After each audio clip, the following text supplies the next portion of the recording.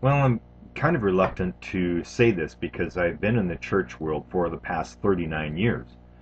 I've started churches, I've influenced the start of churches, I have helped friends start churches, I've got friends who are missionaries who've started churches, I've traveled nationally and internationally speaking in churches, so I kind of run the risk of being ostracized here, but I'm seeing something and I've got to follow it. In the last few years, I've sought to join myself to a couple of different churches, and they were awesome groups. I mean, the worship was awesome, the teaching was awesome, the people themselves were awesome and loving people.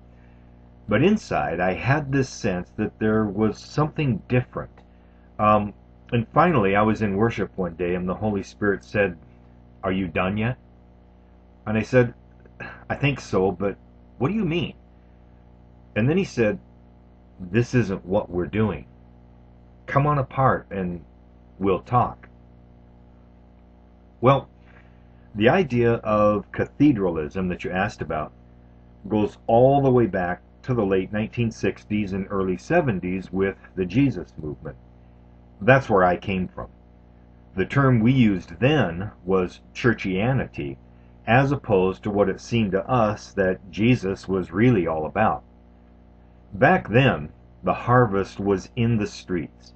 Ministry was in the parks and on the beaches and in house meetings and over fences in backyards, in businesses, and everywhere Holy Spirit guided people were.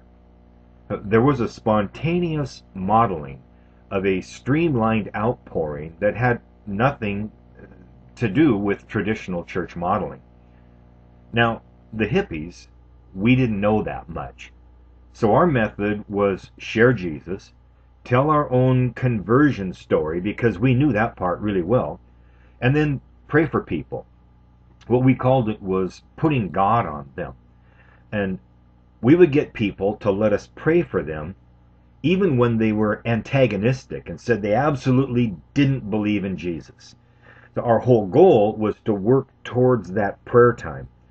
And we would just say something like this. We'd say, "Jesus, Gypsy Bob here," or whoever he was, or she was, "Gypsy Bob here says he doesn't believe you're alive.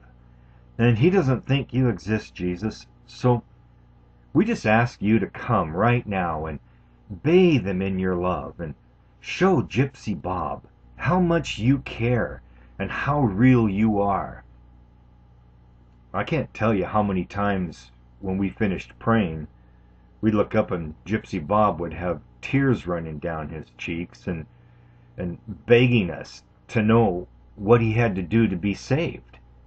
It worked. When Jesus came and Jesus showed up, it worked. Well, then we were absorbed into the cathedrals. And that was pretty much that. We left our element and we went inside, conformed, and a spontaneous, uncontrollable movement of the Holy Spirit died. Jesus, though, he loved those days.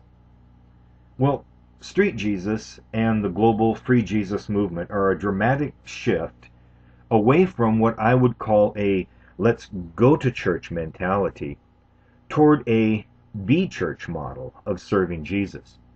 It's a dramatic shift in concept that changes everything, really. This isn't meant in any way to reflect an anti-church mentality, because we believe in the multiplied power of believers associated together. To the contrary, it actually reflects what is a more dynamic and accurate replica of what it is to personally be an apprentice of Jesus and live in direct harmony with the Holy Spirit, acting out the expression of Christ right now, where you are, in your family, in your neighborhood, at your place of business, and all these things. It's Jesus out in the streets and out of the box. Pretty simple.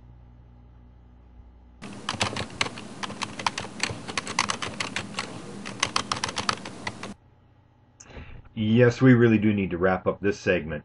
Um, but the go-to church paradigm was inherited during the Roman era of history. And then it was strengthened during the Dark Ages and is still lingering with us today.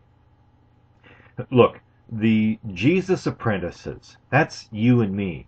We are the only people who can bring the effect of his triumph over death and dying into the surrounding world. But in the go-to church model, the change agents, that's us. They're perpetually extracted out of the neighborhoods and spheres of influence and brought inside our control boxes that we have all come to call church. Inside the comfort of our control box, oh, we party down. Outside of our box, we're in very unfamiliar territory, and for the most part, from what I've seen and experienced, freaked out. We're actually duped into thinking that going to our Jesus in a box experience is serving God. But we aren't touching the lives of our own neighbors. In fact, a lot of people don't even know their neighbors' names. Then we think that the solution is to take the neighbors and drag them to the box, and then let the paid professionals talk to them, and the neighbors' lives will all become better then. Doesn't that strike anybody as absurd?